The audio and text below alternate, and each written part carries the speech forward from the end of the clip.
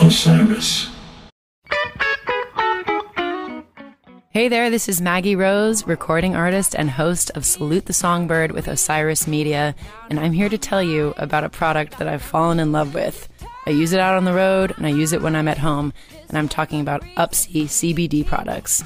Upsy is a personal wellness mission focused on curating products made from honest, pure, organic ingredients that are designed to support everyday people improve their performance and overall quality of life. Grown in Kentucky, Upsy products are non-GMO, THC-free, gluten-free, vegan, and kosher. Products range from pain relief topicals, on-the-go beverage blends, and tinctures. I personally use the Align tincture every morning to support homeostasis by helping balance mood, ease stress, and calm anxiety. Available in 500, 1,000, and 1,500 milligram in mint. I also love the beverage blend Lift.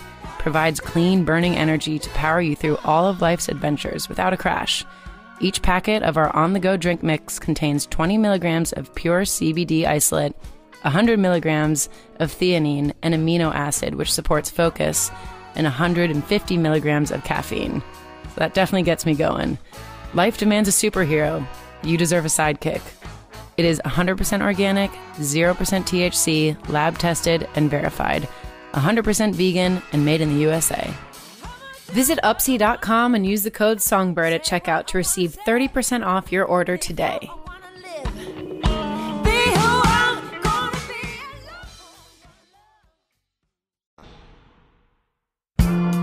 I think the fact that, I can't help myself in my writing and in my personhood, just sort of like, if there needs to be a heavy part here, there's going to be a heavy part here. If there's going to be a jam here, there's going to be a jam here. If I'm writing like sugary, sweet, like saccharine pop music, that's because I love that shit. You know what I mean? I'm like, it's just sort of a grand like picture of who I am, and I wish I was more unilateral because it's an easier sell and it's an easier concept. You know what I mean? As opposed to like, shit, like I really do a lot of stuff here and like, I don't know. It's like not that it's not a clear vision. It's just that that's who I am, I feel like.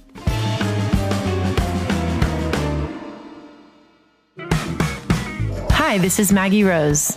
You're listening to Salute the Songbird on Osiris Media. Salute the Songbird is a platform for women in music to share their stories and let their voices be heard. And everyone has a seat at the table.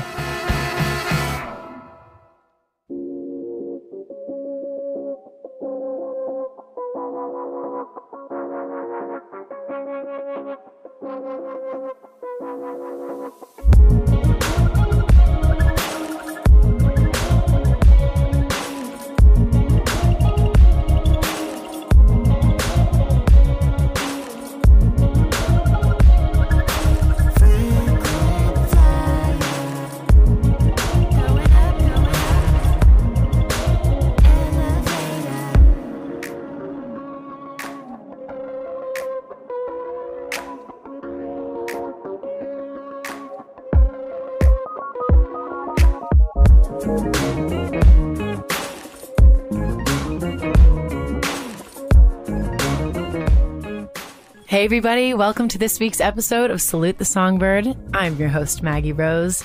And just like every episode, I'm obviously thrilled to speak with my guest, but today's very exciting because I have not had the chance to personally yet meet Karina Rykman, but I've been seeing her name all over the place, and we keep getting added on the same festivals. We're playing Peach Fest together.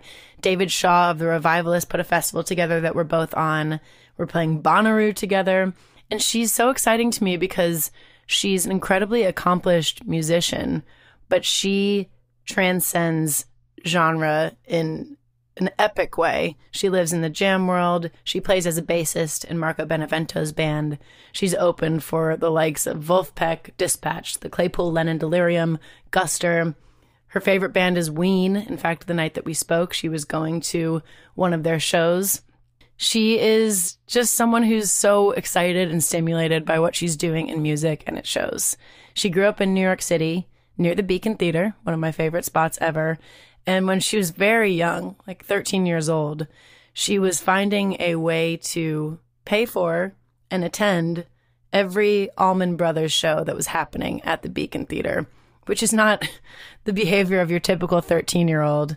And we talk a little bit in our conversation about how she managed to pull that off. But she was going to study her favorite musicians. She called these clinics. She wasn't going to party or rebel against her parents, although in her words, she danced her ass off and celebrated life. But she tells me about having broad musical ears, which is a term that I've totally hijacked from Karina because I love what it means. It's describing an audience who just loves good music and doesn't confine you to one genre. And she tells me about how having those broad musical ears helped her become such a versatile musician. She possesses not only creative chops, but technical proficiency, and we discuss how she applies that in the studio, especially as it pertains to her forthcoming solo debut album. She shares some wisdom from one of her mentors that helps her deal with imposter syndrome, also shares with me some of the best songwriting advice from a mentor of hers as well. Listening to Karina both in this interview as a conversationalist and listening to her music is so grounding and refreshing. She's had some incredible experiences and played with some of the world's best musicians, and she is genuinely awed by it all, and I know that she will awe you as well. Here's my new friend, Karina Rykman.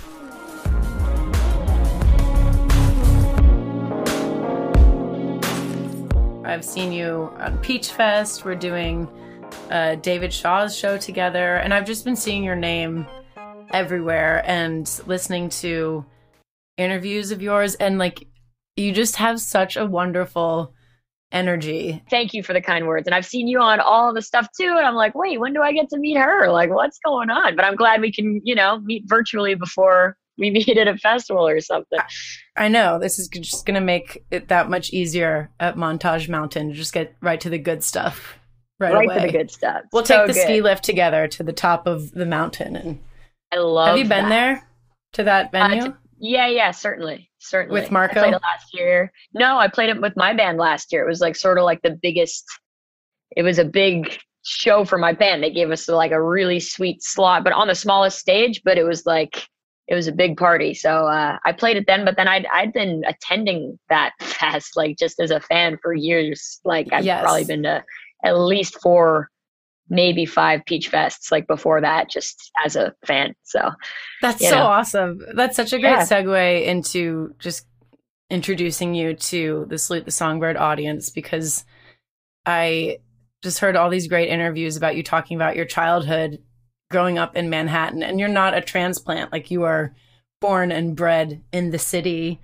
And I love the stories of how you kind of scrounged together funds to go to Allman Brothers shows, and how did you become so resourceful? And tell me about your childhood in New York City and just your proximity to music. In my youth, I all throughout high school, I just got really obsessed with seeing the Allman Brothers band, because I grew up like 20 blocks away from the Beacon, and my school was like 5 blocks away from the Beacon, and it was just a thing, and I just got completely obsessed with it. And I had to go every night. It was like a compulsion. And this is at 13 years old. That's pretty unique. Yeah. 13, 14, 15, like all of that. And I went to all 10 shows.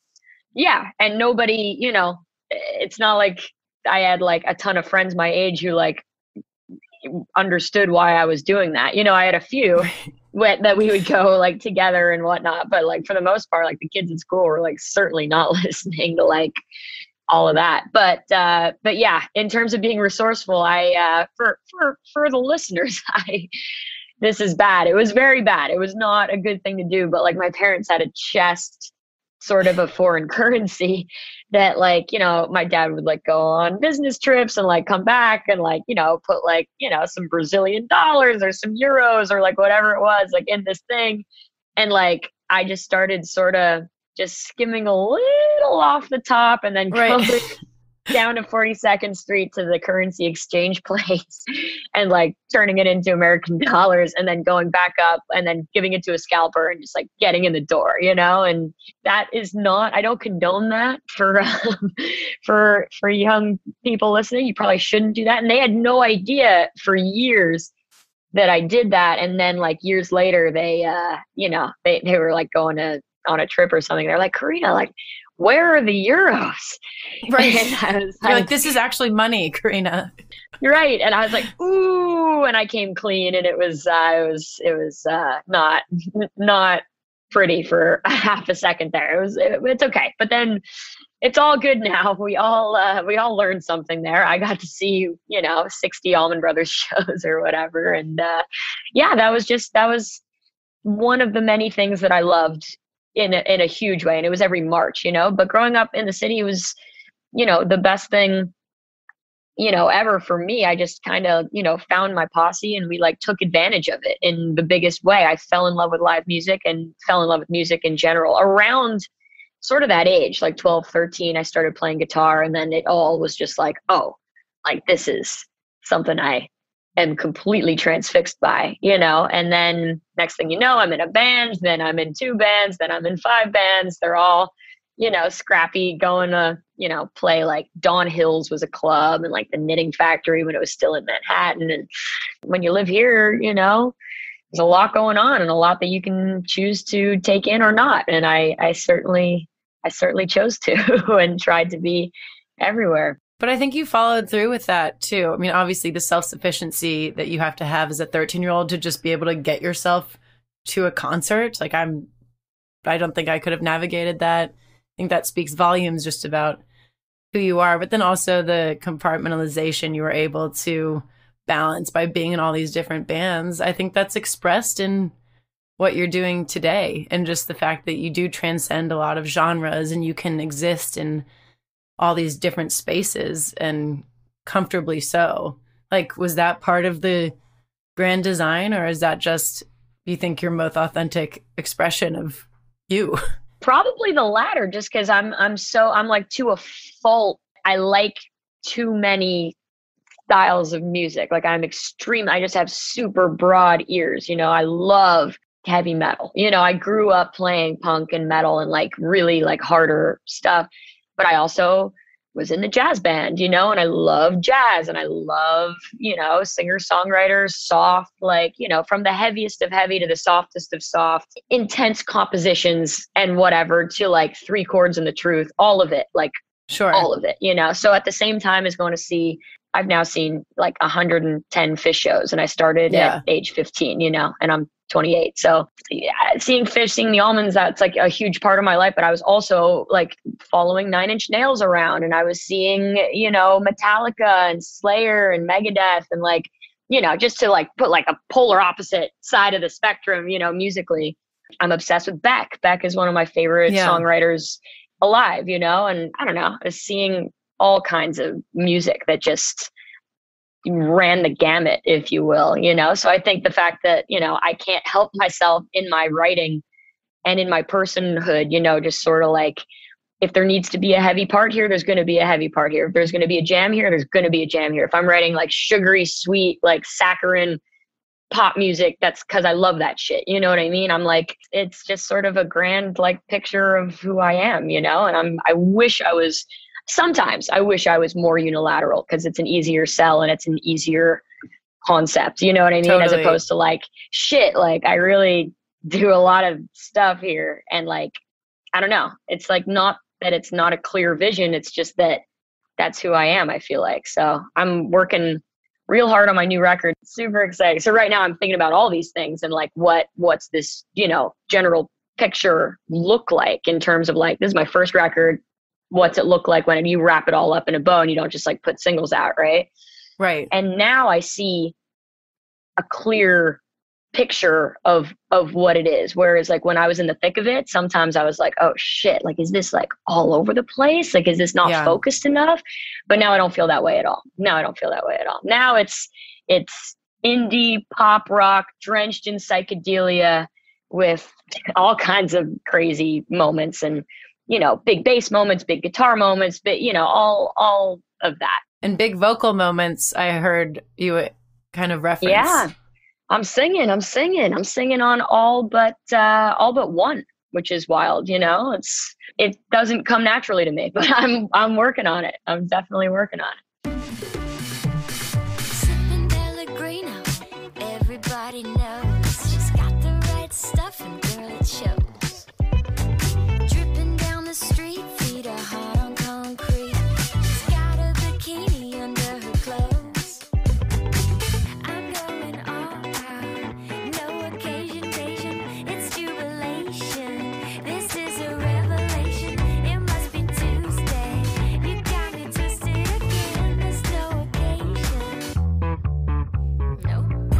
feel like I've shared that similar, not problem, but just obstacle of like, am I just like so confused about, or am I confusing the audience and trying to entertain all these different sides of your musicianship? But it's like, if you can, and it's authentic to you, then usually that's what makes for the most sustainable acts. Because like Peach Fest to me is such a great example of when I arrived there in 2018. It was the first and only time I played it.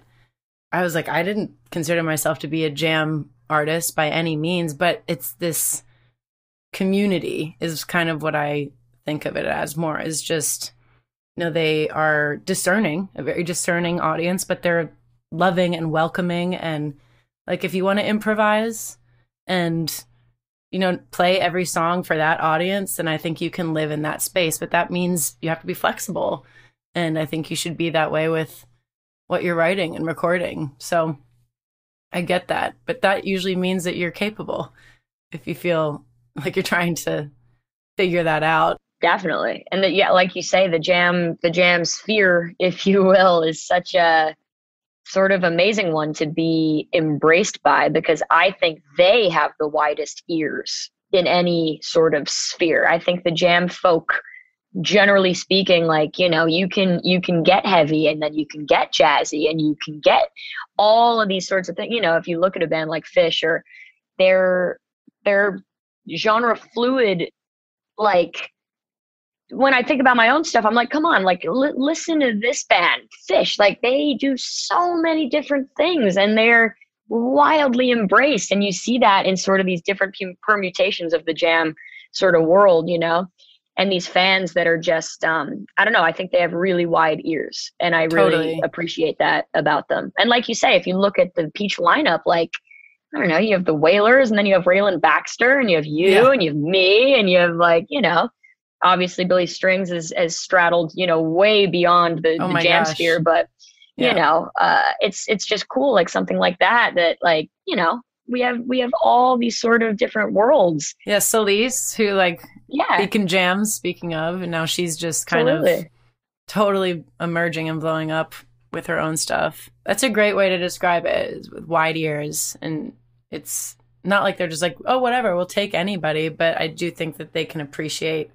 the levity of one song right next to like a really heavy song that can be heavy and emotional without any lyrics at all. Like, there's just, so what is the process in the studio looked like for you? Like, how was making this record? It's been going on for a long time, but I'm very I'm very blessed to work with my dear friend and producer, a gentleman named Gabe Monroe, who is really sort of my right-hand man in all of this. And we write together, and he produces me, and he has as wide ears as I do, you know, and we grew up together, know each other since high school. And he's a nasty producer and an incredible bass player. He plays circles around anybody I know, really, like, you know.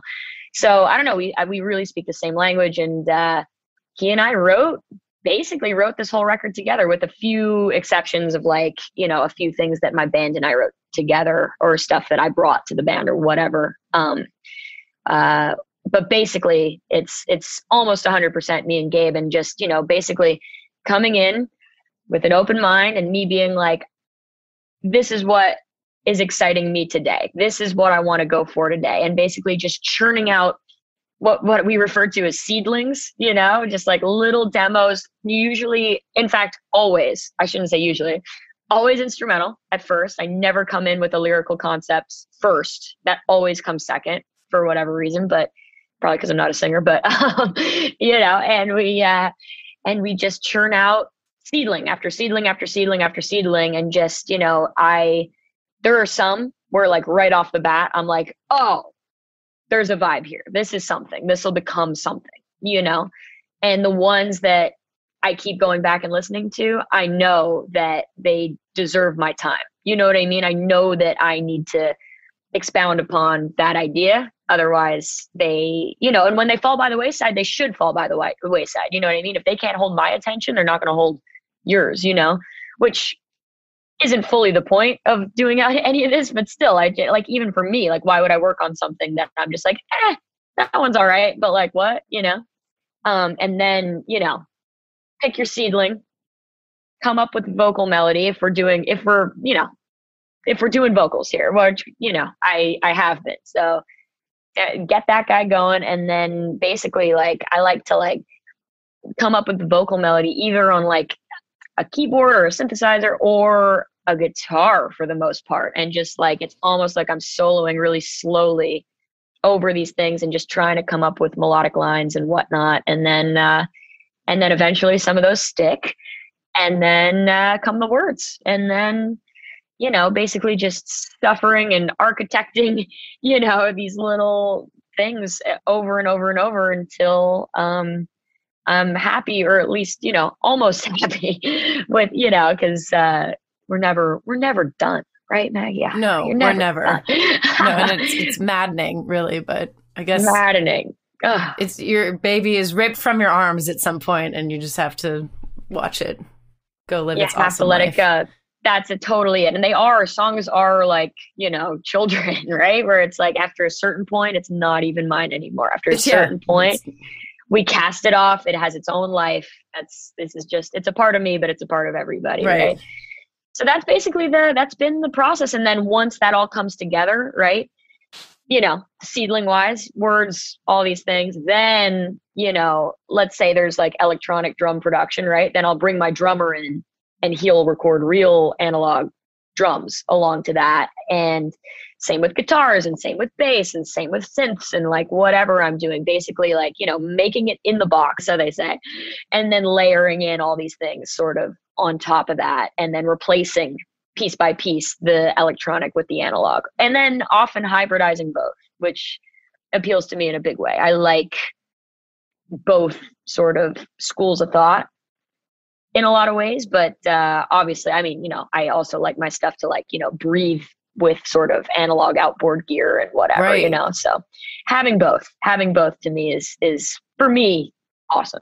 I feel like it would be so awesome to just watch you in the studio, because you just have such a command over, of course, your artistic side, but the technical side. Like you have the awareness of all this gear and what it does from a production standpoint. So did you co-produce this record? I mean, you could certainly say that in the sense that, I was with Gabe every step of the way. And sure. Like, we both know, like, yeah. And I'll be like, this needs a delay send, and this needs like this needs to be twice as wet as that. Right. Or like, like, yeah, like we certainly nitpicked over it in a producer-esque way, but I'll tell you, like, he is a genius with like the manipulation of the software and everything, which I have very little actual skill sure with, but we're taking it to be mixed by, I can't say who yet. Okay. I can't say where yet, but it's all very exciting and I'm wildly stoked about it. And that's where, a lot of the stuff that we've done, we're going to reamp it, and we're going to make it breathe through these analog outboard things that like, which we've been doing in part at our studio, but not fully. And like, this will be good to just get it out of our ears and into somebody who hasn't had their nose on it for the last, million years. For sure. Oh my gosh. Just a fresh perspective is invaluable. Right? Oh, dude. It was very refreshing, because I'm coming to you from Nashville, where like lyrics and like people are jotting down titles in their phones at 3 a.m. Like there's always seemingly the origin coming from like this kind of more lyric, melody driven place. But I loved how you said, like, if it's not holding my attention, it certainly won't hold or captivate an audience's attention. You can get ahead of yourself with having a concept before an actual, like, vibe, like you're saying. And people don't realize, like, you have one great song, but there was probably dozens of attempts to just get the origins of that rolling. It's just getting the ball rolling is so intangible. It feels that, like, is the hardest thing to be able to identify, and then you're in it and you're like, oh my God, it's happening, but it just takes a second. And I think people don't realize this one song is a product of many, many efforts. Oh, and many things that get thrown away in the process, right? Like just like tossing ones that aren't it, and like RIP to those songs. Right. The songs that never is, but it takes a lot of those to get to the ones that you feel compelled by. I feel like, well, little pieces of them might resurface in other works, but I think being a good editor is just as important as being a good writer or a good artist, or knowing like what kind of sound you're looking for. I definitely am one of those people who has like, my voice recorder and like just the note app on my phone. Like I am always scribbling down words and lines that compel me.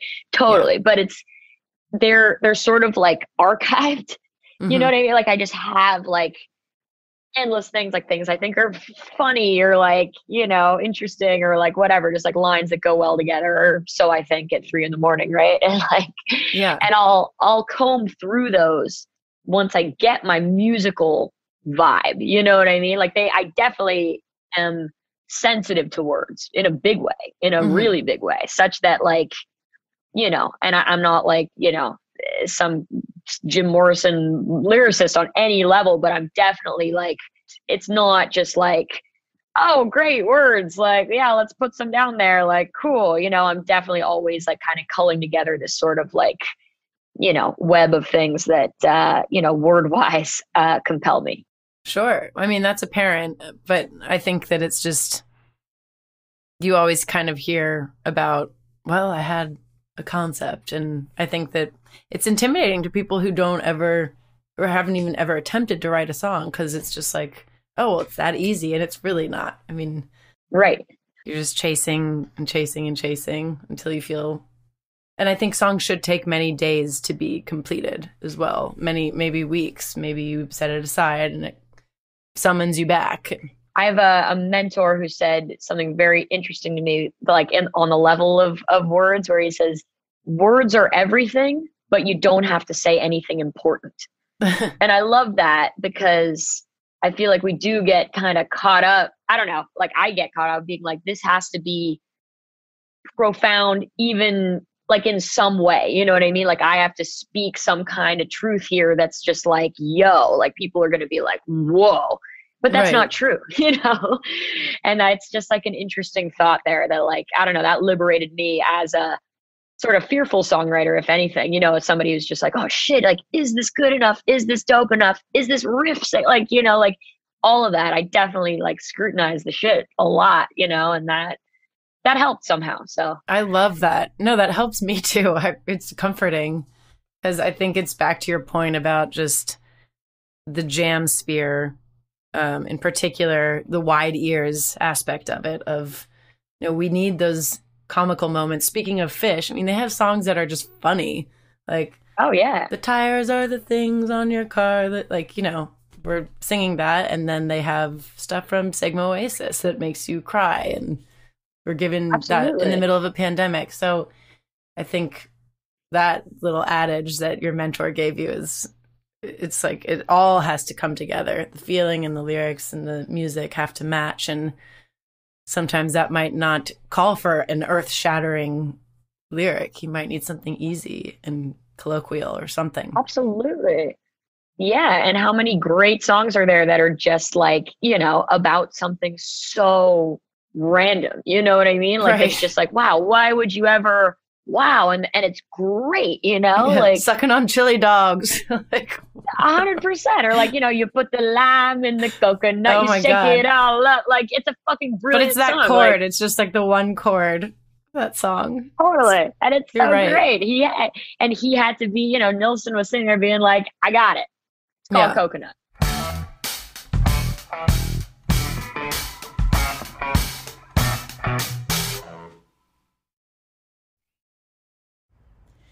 Hey guys, it's Maggie. I hope you're enjoying my conversation with Karina. I'm actually out in my backyard right now, enjoying a little gardening and a moment at home. My bus rolled in at 3 a.m. this morning, but we leave again very soon, so I'm trying to get all my plants in the ground and do what I gotta do before we hit the road again. But when I spoke with Karina, it was a Sunday, and I was feeling more tired than I am right now, albeit thankful, but I'd just gotten done a long string of shows, and Sunday is our day to kind of do laundry and reset and get after it. So I was so excited to speak with her, but I was dragging, and I feel like it was a godsend having her be my guest that day, because she just lit a fire under my ass, for a lack of a better phrase. I love how confident she is, and that she knows who she is and what music she wants to make, and even more importantly, what her place within music is. And we have a lot of similarities in that regard. She doesn't question, us kind of wandering into different territories that people may have not expected for us initially, but she owns it. And that was really inspiring. So I am so thankful to have Karina's energy rub off on me today, that Sunday when I first talked to her. I cannot wait to see her out on the road. And I hope that, she's having that same effect on you guys as well, and that we all get to go celebrate some live music together soon. Happy gardening. Back to Karina.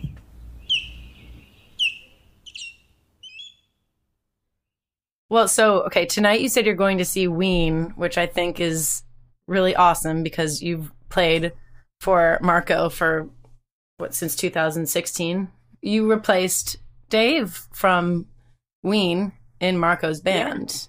Yeah. And now you're going to celebrate their music. And I just feel like what I've noticed from watching your career and just you blowing up in all these spaces is there's this genuine love for Karina Rykman from all of these people, and just mad respect that seems very authentic.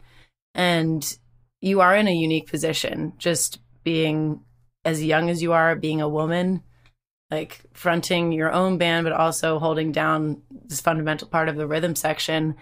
Do you feel like you're in a unique position, or does this just all feel totally like organic and exactly where you should be? Number one, sometimes just it's all so surreal, especially when you look at, what's happened like with Ween and Dave and all of that. And talk about he's my, such a huge mentor to me, and has known me since I was 16 and put me in that sort of position that completely changed everything. I'm a massive Ween fan. I know every single Ween song. I was there on Friday as well. And sitting in one of these little booths, on the side, and all these people were just like, she knows every song. How does she know it? Karina, what song? What's this called? What's this called? When did this come out? When was their last record? What was this? I'm like, I'm a Ween encyclopedia. What that band means to me, on talk about just singing about whatever, and the most compelling, beautiful, heart-wrenching songs, and the most hilarious and the most off color and the most genre fluid band, I would argue, of all time.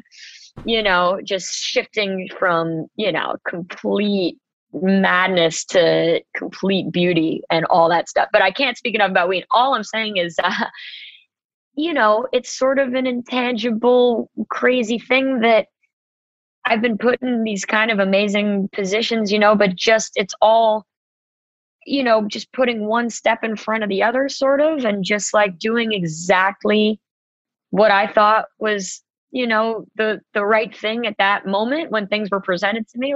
Dave could have easily said that to me, and I would have been like, dude, no, I'm going to work in the music business. I have a salary. I have a job. I'm finishing up NYU. This is too much for me.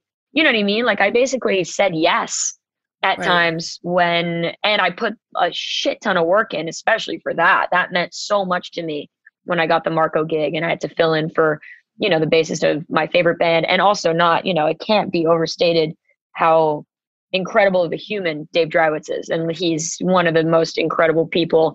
Anyone would tell you that. It's not a unique, position to have on the guy, but just wanting to do so well by him and well by Marco, and knowing that being 22 and being put in that position was a huge deal, and is. Just to clarify, Dave facilitated this opportunity for you with Marco and his band, right?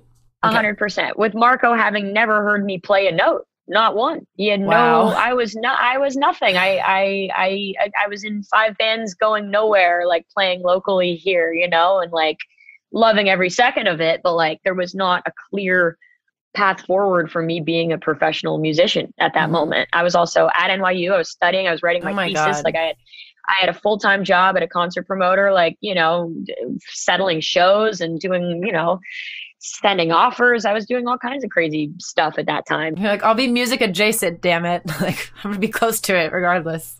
Whatever it was, I didn't care. I was going to be close to it, whether I was on stage or not. And that mattered most to me. And I knew that from the very beginning, but that's sort of on the level of what you're talking about. Like, does it feel organic and natural, or does it feel like, holy fucking shit, like I'm in such a unique position? It feels sort of like both, just because I think having that sort of very clear desire to be around and in music in whatever way, shape, or form from a very, very, very young age, I would argue, and being the exact same person I was at 15, still at 28, I really feel like I have been, I care about the same things.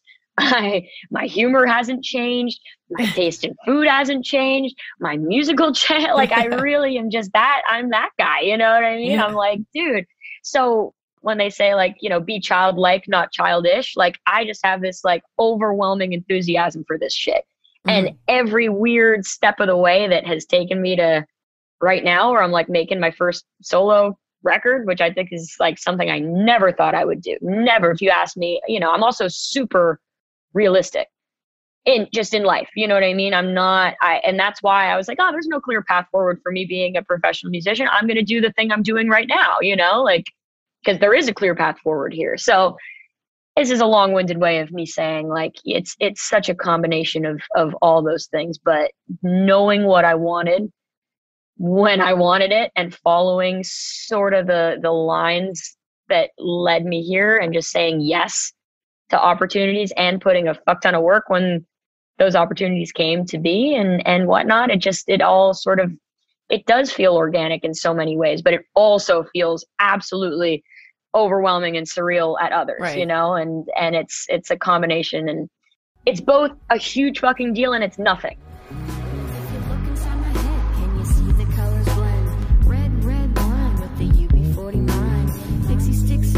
Like cigarette contorting for a coveted mindset with copious silence. We got all we need if you just listen to the trees when they speak with their breeze at ease. Listening to interviews that you had given, like I'm walking outside, it's a beautiful day, and I'm listening to you and your philosophy about music, and just like this really well-adjusted artist who's taking all these things in stride. And I know that, like, of course, you said it can be overwhelming sometimes, but your attitude about being a creative and all of this just feels like really healthy. And it made me feel healthier too, because you're like, we can only just do our best work and get in where we fit in and, you know, be ourselves. And like whatever that looks like. Now people have more examples like you to look to, like a young girl who wants to be a bass player, who wants to live in this space. And they are few and far between. And like, I was listening to you talk about a lot of your influences, you know, like Bootsy Collins and Phil Lesh and like all these incredible bass players, but they're all men.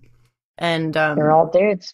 They're all exceptionally talented dudes, but like, it's going to be just cool to have Karina Rykman be among the list years from now when girls are on their own podcast doing the same exciting kind of stuff.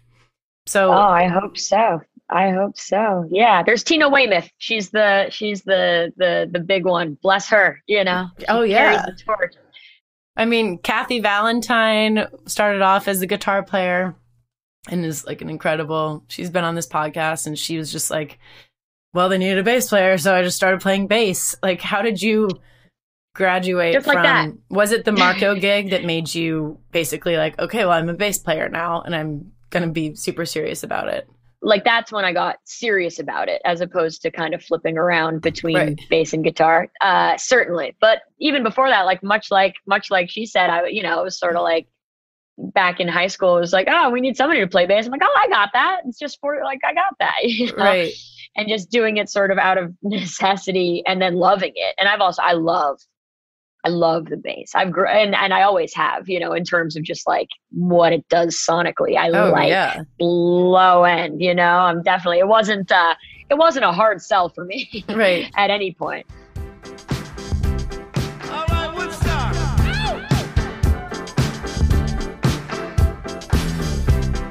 All right.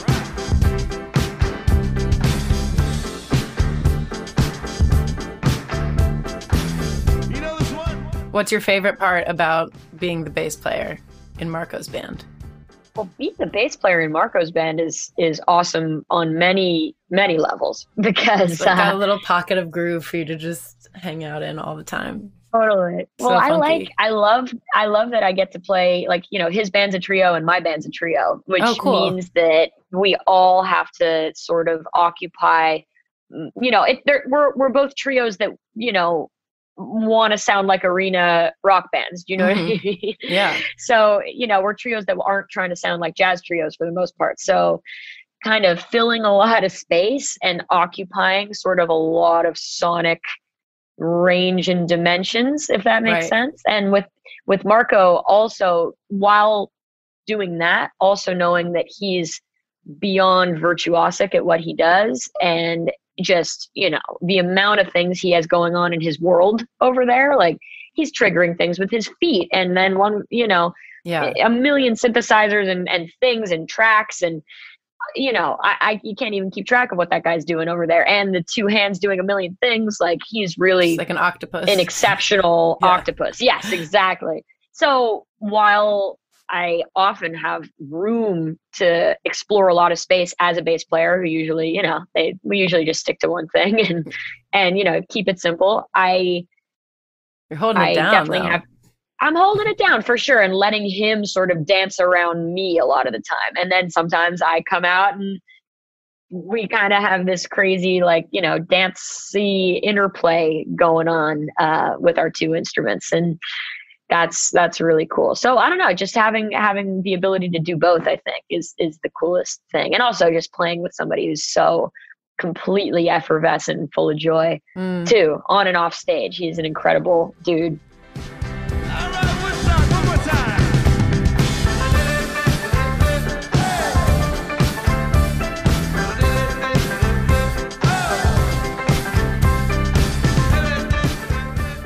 Like, I know so many people ask you about this because in the jam scene, people are like, oh, these, like, people who don't know anything about it. There's like a whole sober community in there, and there's people who aren't sober, and like it all just works out.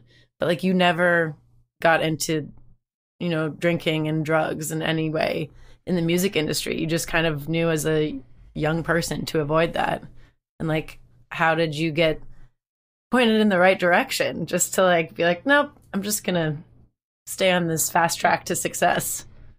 I mean, I certainly never conceptualized it like it was a fast track to success, but more just like, I just didn't want to, especially when I was like in high school, I was like, I don't want to be that girl sort of who's just like all the 13-year-old going to like, and it was too important to me, you know what I mean? Right. Like, and like going to see the musicians I loved, like it was don't get me wrong, I was dancing my ass off and like, really, like, I was celebrating life, don't get me wrong.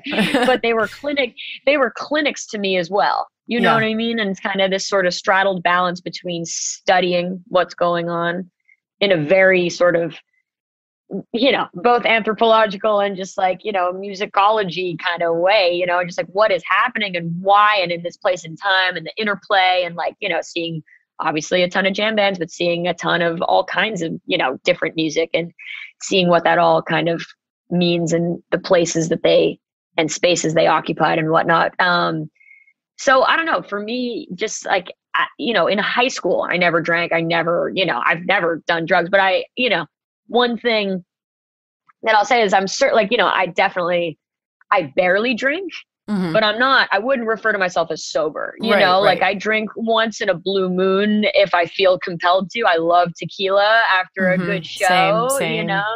That's just great. Like I'm certainly not presenting myself as like, like I'm like a sober person Yeah, you don't feel bound to this title or No. yeah, sure. And I think that can be one of the most daunting things about it for so many people is like, I'm part of this tribe or I'm part of this tribe. And like people just have so much trouble with moderation, and seemingly music and consumption just goes together. And then Totally. I'm sure that's why I was like, do I even want to ask her? Because I feel like I hear you get asked that a lot, but it's because it's interesting and it's not the norm. I mean, it's like almost an expectation. It's a prerequisite as for some people's ideas of a musician. And you are living proof that that's just not the case. 100%. Like that's like, I feel much like in my sort of, choices to not do stuff. Like there's also like, I don't, like you say, like, It's a fluidity to I it. also, once in a while, if I'm having a whatever kind of eat, like, in New Orleans, I love drinking in New Orleans. It's fucking fabulous. And that means like if I need to play until 6 a.m, where usually that's what I'm doing down there. Sure. Like tequila and espresso will carry me through, but that's it, like that's the cocktail of life for me right there. Like, and in terms of the other stuff, I feel a very strong sort of self-preservation mentality within me, which I think I get from my mother. Highly visible. Well, sure. Right. Yeah. And just like also literally not wanting to be sick, not wanting to be fucked up. And when I say fucked up, I don't mean like fucked up on drugs. I just mean literally like fucked up. You know what I mean? Like,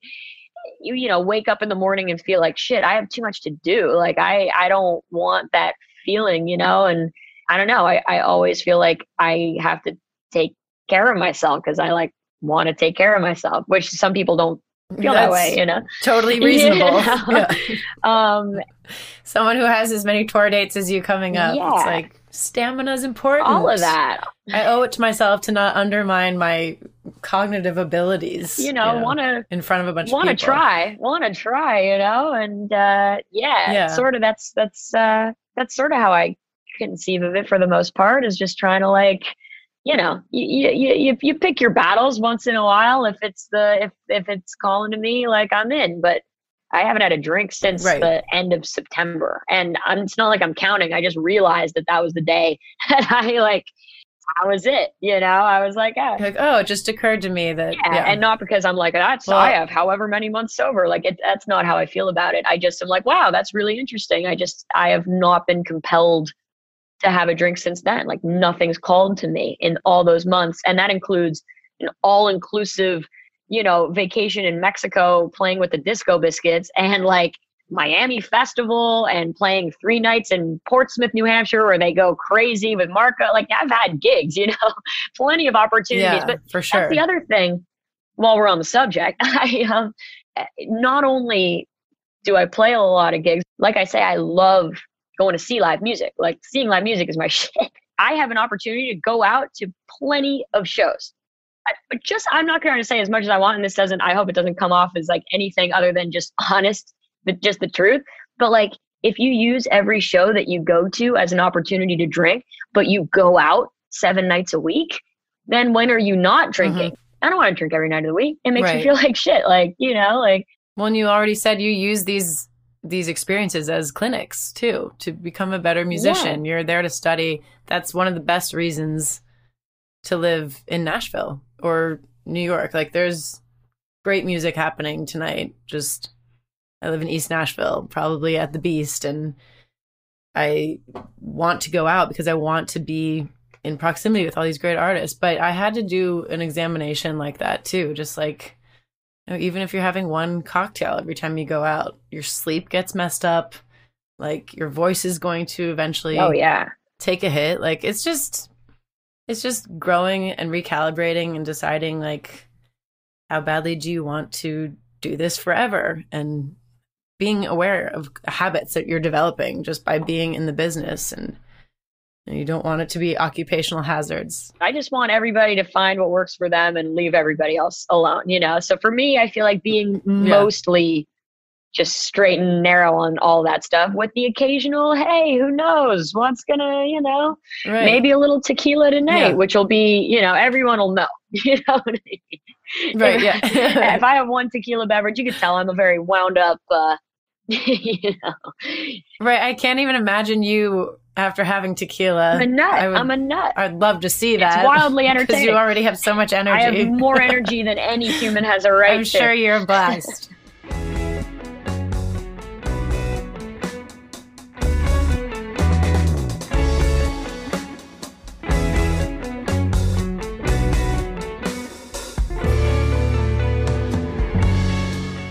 What's your favorite part about being a woman in the music industry? Everything. I like surprising a motherfucker. You know what I'm saying? I like creeping up. I like pulling up to the club. You know, they tell me the merch table's over there, and I say, I don't fucking think so. That's not where I'm going. You know what I'm saying? That's not where I'm going. I'm going over there. And then they're like, oh, shit. And then the show happens. You know, I mean, Woo, yeah, I love that. That's a good answer right there. But really, I mean, you know, it's, as you say, not a road paved by a ton of other women. Unfortunately, that's why we need to, you know, stick together and, you know, be good to one another and, like, you know, just celebrate womanhood among musicians. Like, it's a beautiful, beautiful thing. And there should be more of us. There should be more female instrumentalists. Like you say, like, I hope younger, you know, girls are like learning instruments and making it happen and just like finding joy through music. It's such an incredible, like, I just hope, you know, anybody, you know what they say if you can feel what I'm feeling, then it's a musical masterpiece. And I believe that. And, That's right. you know, yeah, just, it's obviously a different space to occupy, but it's obviously the only space I know, and I love occupying it. And I hope that, you know, if I have calling it courage sounds so funny because I have so much joy doing it, and I couldn't imagine doing anything else. But, like, you know, other women, like, they'll be like, you know, seeing you like just do you so hard and like be the truest version of yourself makes me want to be the truest version of myself. That's everything. Right. That's everything. So, you know, just sort of living in that space and celebrating life as a woman and as whoever the fuck you are. I think that's the best thing ever. Well, everybody, it's a wrap, and I hope you enjoy my conversation with Karina as much as I did. I hope that it just lifted your spirits and energy the way that it did mine after we spoke on that Sunday afternoon. Make sure to give her a follow on all of her socials at Karina Rykman. Check out her tour calendar. You will not regret seeing her live. It's definitely something to behold. And I can't wait to hear her debut album. But to keep up with me on my socials, follow me at I am Maggie Rose. And give me a follow on With the Band if you want some exclusive Salute the Songbird content, some live stream concerts, and more. And please check out my tour calendar. You can hear it in my voice. I've been singing so much and out on the road and having a blast, but we're so happy live music is back and we want to see you guys out there. Please subscribe to Salute the Songbird on Apple Podcasts, Spotify, or wherever you get your podcast content. And if you like the show, recommend it to a friend or leave us a review so that others can join the conversation. Thanks so much for listening. Salute the Songbird is brought to you by Osiris Media, hosted by Maggie Rose, produced by Austin Marshall, Maggie Rose, and Kirsten Cluthy, with production assistance from Grace Romer and Kip Young. Music by Maggie Rose. Show logo by Premier Music Group. Graphics by Catherine Boyles and Mark Dowd. Thank you so much for listening, and to close out the show, here's Dirty South from Karina Rykman.